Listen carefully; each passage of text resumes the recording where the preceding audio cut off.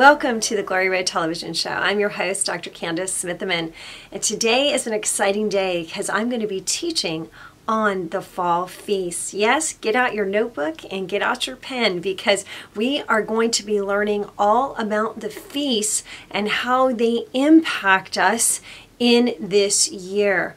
Now, Rosh Hashanah just happened on September 7th. This year of 2021. That is called the Feast of Trumpets. It is one of the three feasts that happens this time of year. The second feast is the Day of Atonement, which happens September 15th and 16th, or it's called Yom Kippur, the highest holy day of the year. The time between September 7th and September 15th here in 2021 is a time in which is called the Days of Awe. It is 10 days of repentance. It is fasting, prayer, cleansing. It is a time of cleansing before the highest holy day of the year, which is Yom Kippur, which happens, as I said, on September 15th. And then on September 20th through the 27th, is the Feast of Tabernacles, in which we celebrate the fact that Jesus tabernacles among us, and the Jews remember that during their time in the wilderness, they had to build shelters or booths to live in, and that God was their provider. So this is a whole month of fasting and feasting, but it's called the three feasts of the Lord. Rosh Hashanah, another name for that, is the Feast of Trumpets. Blow the trumpet in Zion. You all are familiar with that scripture, right? And I'm going to read to you the scriptures that are relative here to this particular season. Before I do that, I want to let you know that prophetically what's happening right now on the Hebrew calendar is that this cleansing is taking place because God is properly positioning you for your new season. So I just want to speak to some of you right now because I know that there is a cutting back that has taken place. That took place in the month of Elul. Actually, there was a crushing in the month of Av, which is happened around the end of June, beginning of July. Then in the month of Elul, there was a cutting. Okay, so there was a cutting back, but there was also promotion time. So God was promoting us. He was properly positioning us for what is getting ready to take place here in September. But now it's a time of cleansing. So we had a crushing, we had a cutting, which is a cutting back, you know, as though you're a tree and you need to be trimmed back, pruned during that time. We were cut back and set up for promotion. And then now is a cleansing time. It's a time of purification. So if you're going through a process here where you're trying to hold on to things, and this is the prophetic in what I'm sharing, if you're trying to hold on to ways of doing things from the past that happened before the crushing and the cutting time, in order to set yourself up for this new season, the Lord says it's time to set that aside. He says, I need you to develop faith and understanding in your identity in me because I'm taking you to a very new place. So this 10 days of awe is a day of cleansing. I mean, it's 10 days of cleansing and purification. It's where you need to get before the Lord and pray and fast and slow yourself down some so you can hear from Him. See, what He's cleansing you from is your old patterns, your old ways, your old thoughts, even your old ways. Maybe you're a business owner, an entrepreneur. Maybe you're in Christian marketing, whatever it is, old ways of doing certain things because there's a new thing that God wants to do. And that's really, really hard. We actually have to go through a process of cleansing and purification from yesterday in order to step into the hope of our future. And so that's what God's calling us to right now. And so, you know, as you're spending time with the Lord, when He's speaking to you, what you need to be doing is writing down the things that you need to be letting go of, because God is properly positioning you for the new thing that He wants to do. And so He's cleansing you of the old and He's putting on new garments. He's getting you ready for the new things that He has in store for you. Now, during this season and during this time, again, we have the Rosh Hashanah or the Feast of Trumpets. We have the Day of Atonement or Yom Kippur. That's the second feast. And the third feast is the Feast of Tabernacles, okay, which will go through the end of September. These three times are times where we set ourselves apart. We go through this process of cleansing and consecration. It is a time where we launch into the rest of what the new year holds. And it's Hebrew New Year 5782. What that means is it's 5,782 days since the creation of Adam and Eve. That's what 5782 means. So we've entered into what's called the head of the year. There's 2 new years on the Hebrew calendar. One is Rosh Hashanah.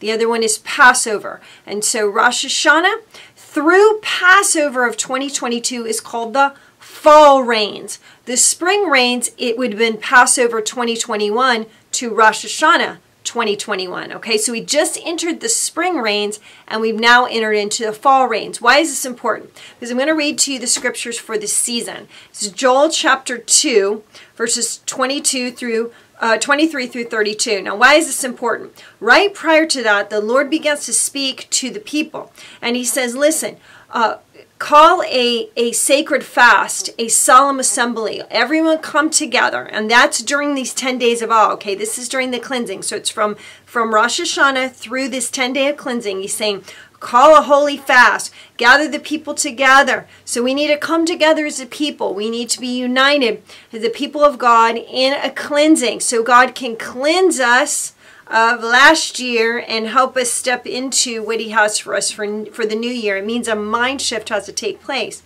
So he begins then to speak in Joel chapter 2, verse 23.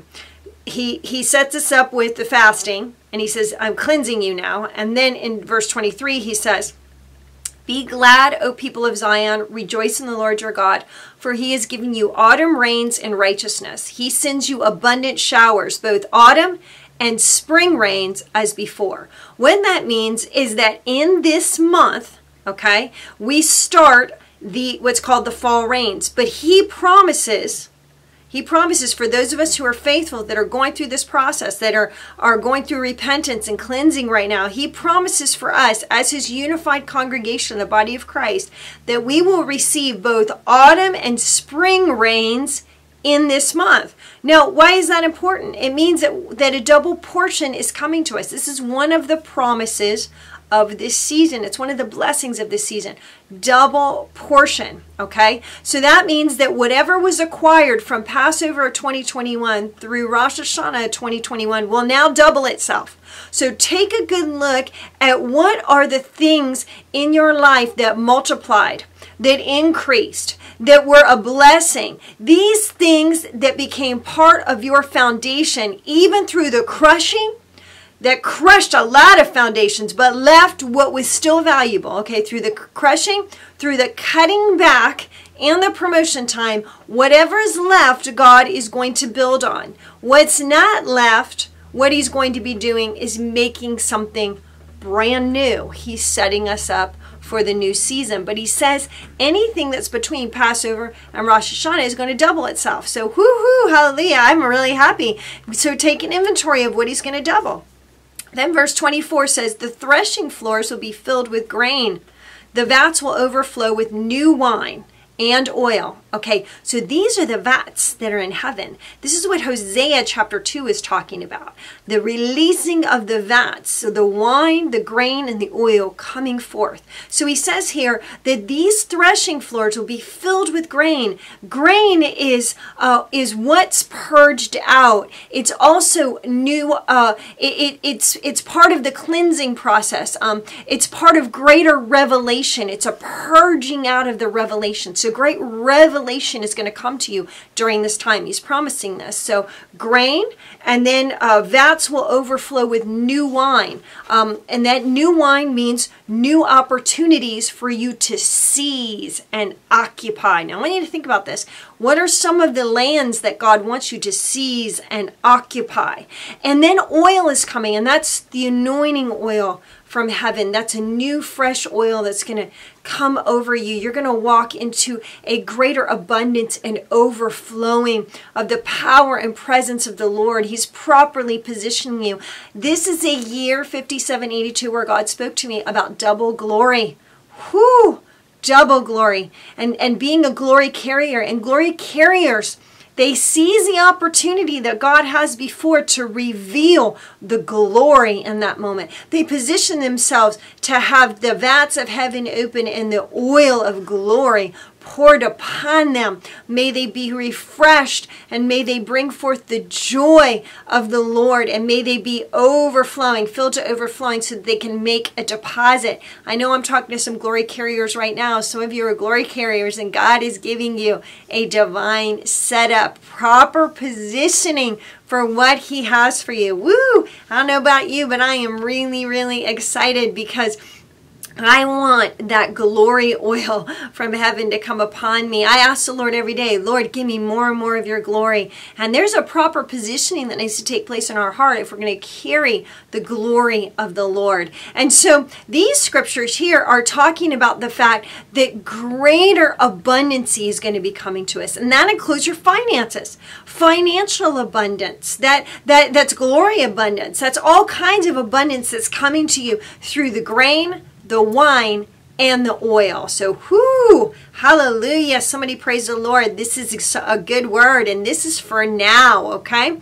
Then Joel chapter 25 reads, I will repay you for the years the locusts have eaten, the great locust, the young locust, the other locust, and the locust swarm, my great army that I sent among you. Another one of the blessings of this season is restoration. Yes, God is going to restore you. And see, part of the 10 days of awe is a cleansing, a purging out, right? It's a time of purification because he's starting the restoration process. So I just want to encourage you, restoration is coming to you. He's going to restore what the locusts have stolen. Whew, I don't know about you, but I'm really happy about that one. So that's the third blessing. So the first one again, the first blessing is a double portion. The second one is abundance, financial abundance included in that, and restoration. The fourth blessing is miracles. Now listen to this. This is Joel chapter 2, verse 26. You will have plenty to eat until you are full, and you will praise the name of the Lord your God who has worked wonders for you.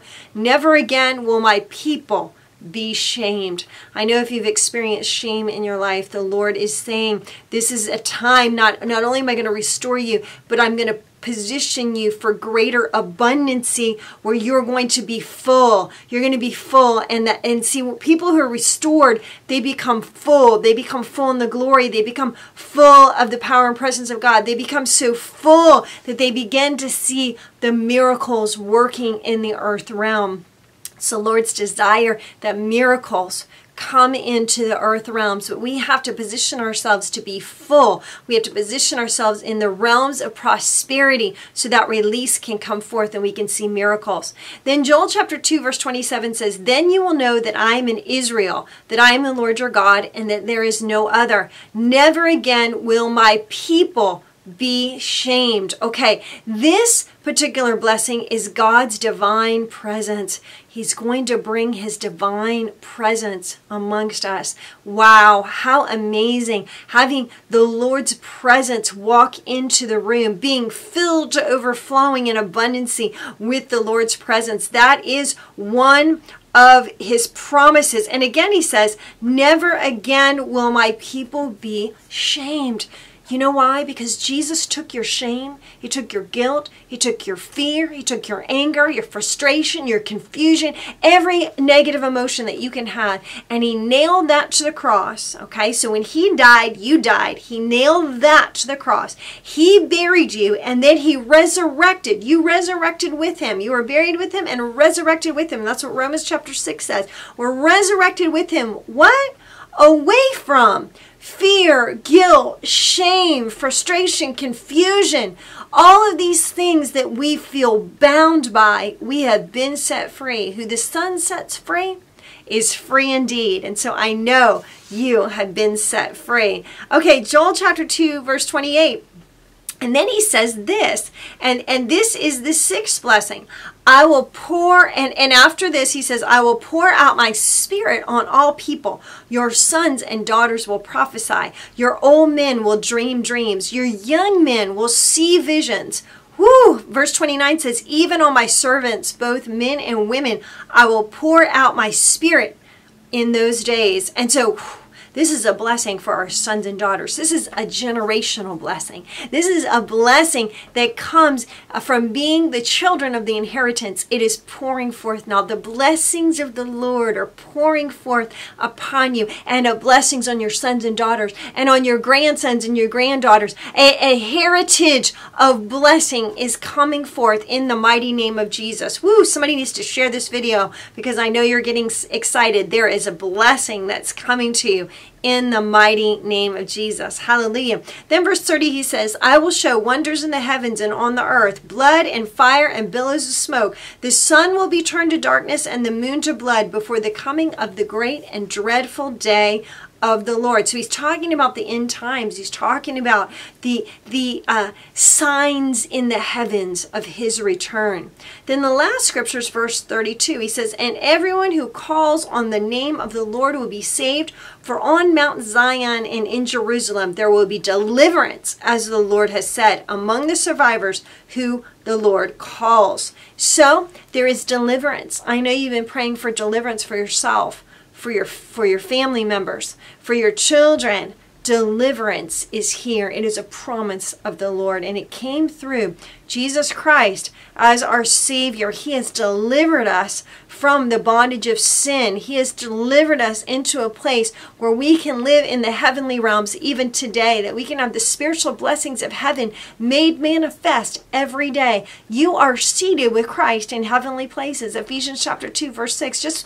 Just picture yourself there right now. Come on, I just want you to picture yourself seated next to Jesus Christ. He's next to the Father, and you're on Jesus' lap right there. Come on. You are in that space and place. That's where his church is, because the head is there. He's the head, and we're his body, and the body has to be with him. And where's the enemy? The enemy's underneath our feet. He's under our feet. And so we need to properly position ourselves to be able to be those people that know and understand the times and seasons. That's having an Issachar anointing. This is the times and seasons where we had the Feast of Trumpets, the Day of Atonement, and we had the Feast of Tabernacles. And these are the 7 blessings, or the 7 promises for this season. Let me read them again. You've got double portion.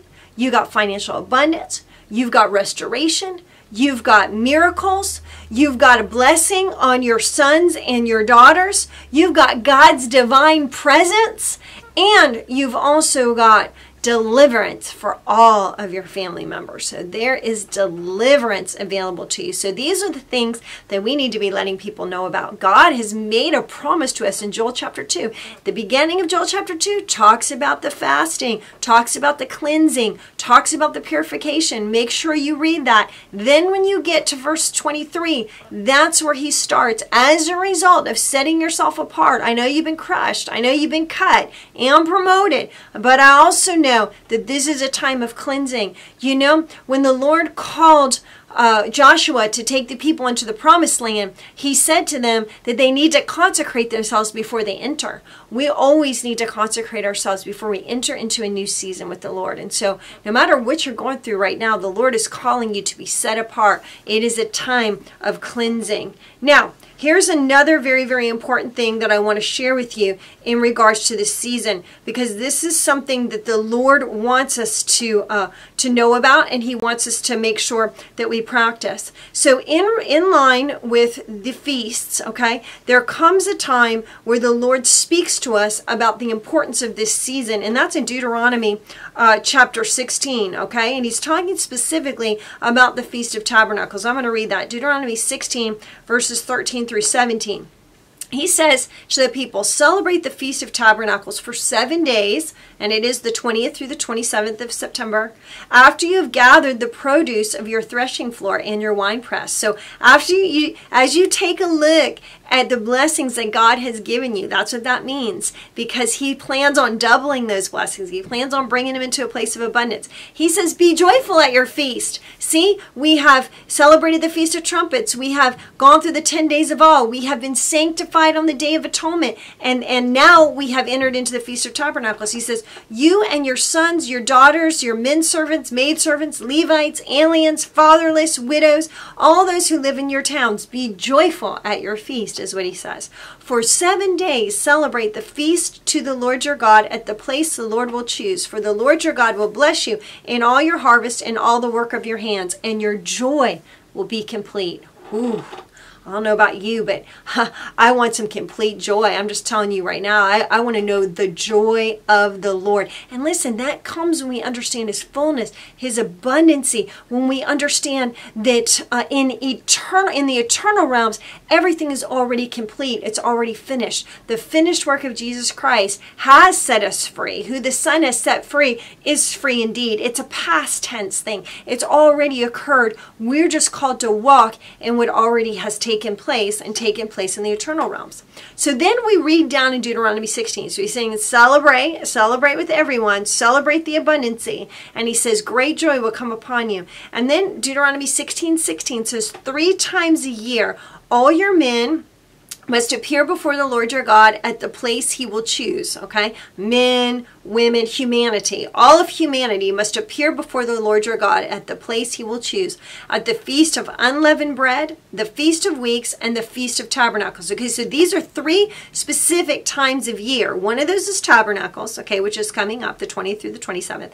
The next one is the Feast of Pentecost, or the Feast of Weeks, okay? That happens around the June-July time frame, all right? That happens after Passover, okay? And then the Feast of Unleavened Bread, which is during Passover, okay? So our next celebration is Passover, the Feast of Unleavened Bread, and then it's the Feast of Pentecost, or the Feast of Weeks. But 3 times a year, all the men, women, humanity who is the head of their household needs to come before the Lord and bring him an offering. He says that. He says, bring a gift in proportion to the way the Lord your God has blessed you.